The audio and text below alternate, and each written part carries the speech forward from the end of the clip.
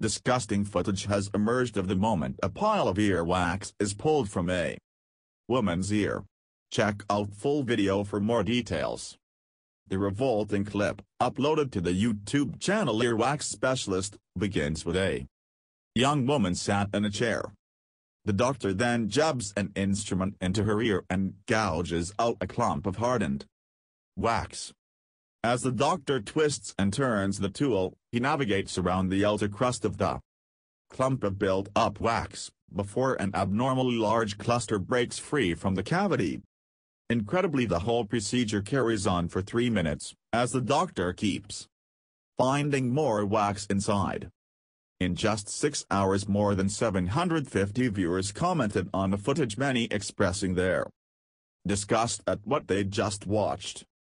Others were keen to point out how much better the unknown woman's hearing must have been afterwards. One person branded the footage horrifying, while another said it was the most satisfying thing I've seen all day.